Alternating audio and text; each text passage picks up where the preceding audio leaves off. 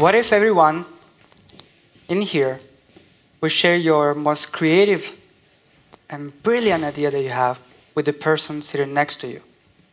Or with all of us in this room? Would you still feel that it's your idea? Humans are social creatures. And what happens is that when they share an idea, they feel, or we feel, since we're all human, a feeling of possession. We're afraid to share. We're afraid to get judged.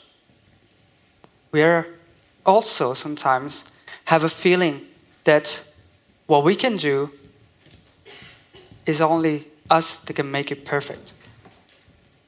And I personally sometimes feel that I want to be in control of my creation.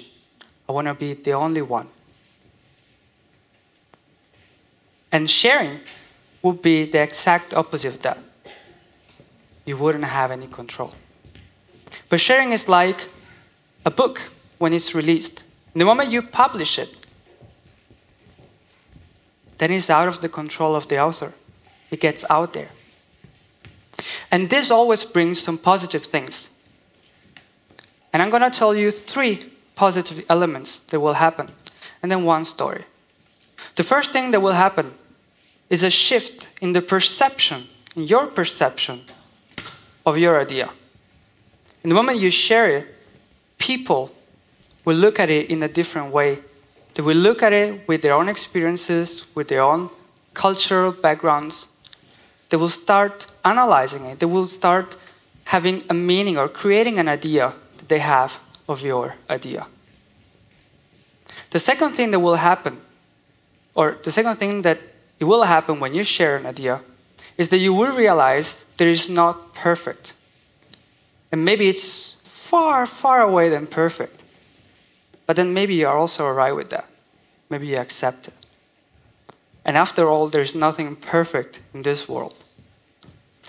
The last thing I want to tell you that will happen when you share an idea is that your idea will stop being yours and it will become ours.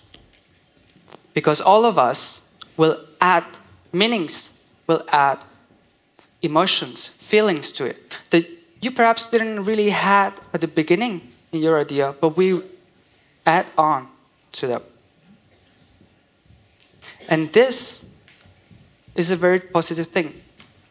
One idea becoming ours.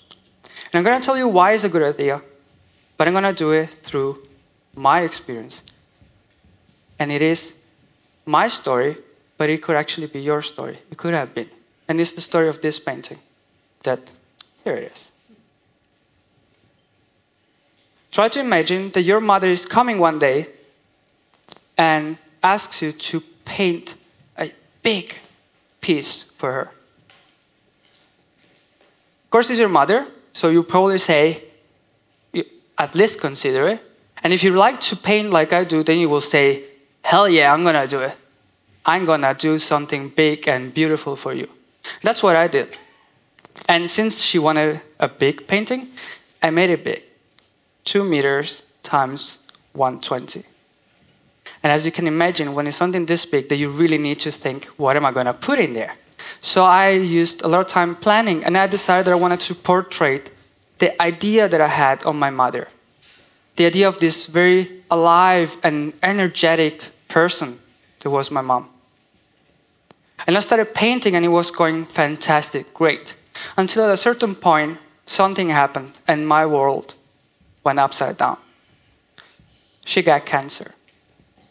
And after a little while, she got a stroke too.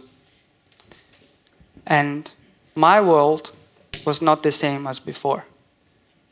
In a couple of months, with physiotherapy and chemotherapy, my memory of my mother started fading away. It started to be replaced by the sickness. So when I looked at the painting and it was still not finished, I couldn't see it the same. It wasn't there, the purpose. It wasn't there, the idea that I had of my mother. And I didn't know how to move on, but I knew that this was going to be the last gift that I will give to her. So I wanted to be perfect.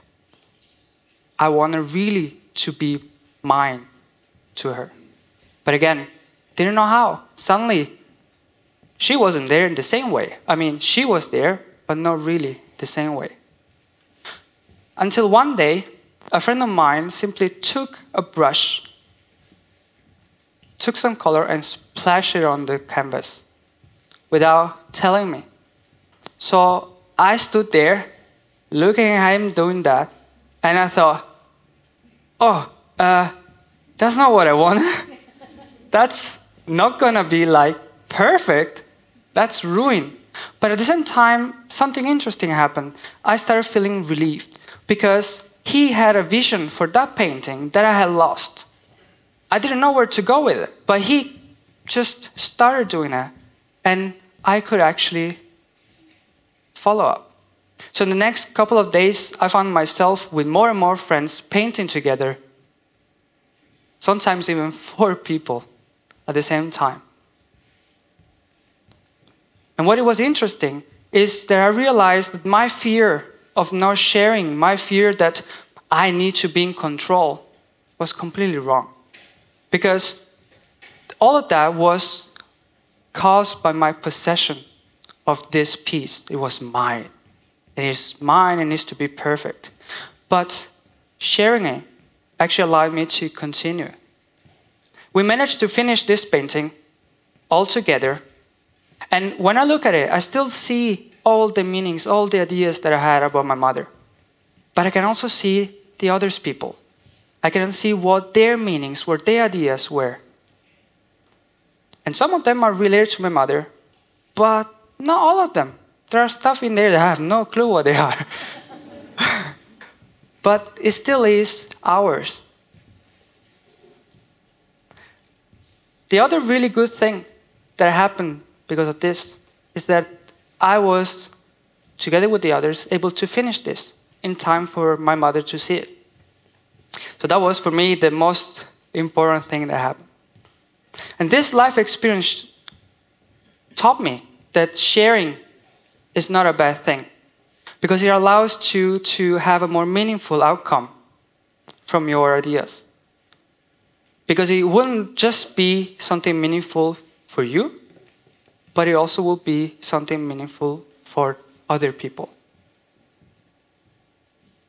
What I want you to take from my experience is the consciousness that when you share your ideas, something good happens, and you will not regret it.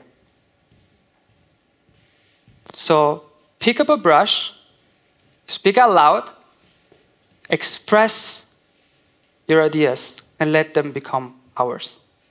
Thank you.